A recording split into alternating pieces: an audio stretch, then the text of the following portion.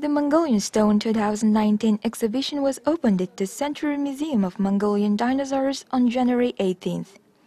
Some 40 specimens and samples taken from mineral deposits in Mongolia, which are being preserved in a stone treasury of Mineral Resources Information Technology Center of the Mineral Resources and Petroleum Authority, are displayed to the public for the first time.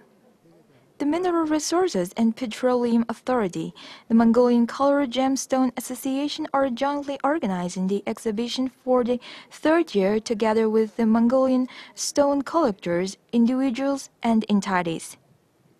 There are many interesting works displayed at the exhibition, including Turtle Family carved with moss agate stone by Baimukh, mini-sized version of dinosaur skeleton made of jade by Ingenious Butter, as well as a carving of the painting One Day of Mongolia by famous artist so-called Facetious Shadow on Blue Chalcedony created by Lofsendash.